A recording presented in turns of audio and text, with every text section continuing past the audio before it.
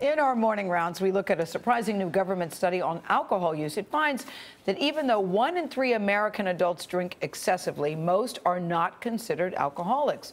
Dr. Holly Phillips is with us to translate and explain. Hey, Dr. Holly, what is the definition of excessive drinking in this case? What do you make of this study? Right. Well, definitely the most surprising aspect of the study was how many people drink excessively. So excessive drinking is two things. It includes binge drinking, which is 4 or more drinks in one sitting for women or 5 for men. And it also includes heavy daily drinking, which is 8 or more drinks a week for women or 15 for men. What the study pointed out, though, is that 90% of people who drink this way are not considered alcoholics.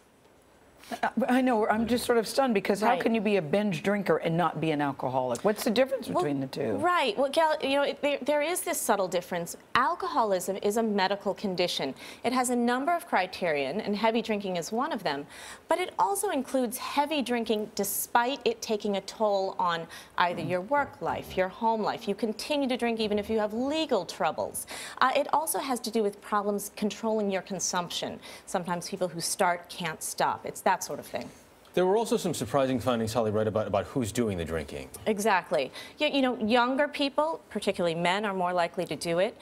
People with higher incomes are more likely to binge drink, whereas people with lower incomes are more likely to become dependent on alcohol or technically alcoholics. But what I found the biggest takeaway here, you know, we hear a lot of people say, yes, I drink, but I'm not an alcoholic. What these researchers are saying is, we acknowledge that. You're probably right.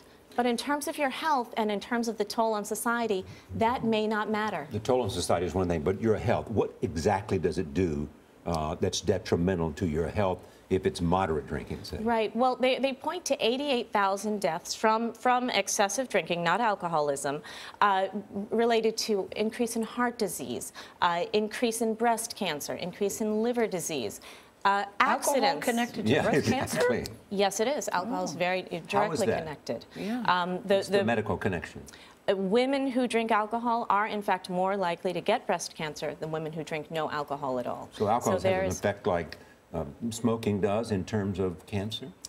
You know, they both have their own, they affect different organ systems of the body, but both really raise our risk of disease overall. Dr. Holly Phillips, thanks very much. Is moderation the word once again? It's all about moderation. Yeah, it always is.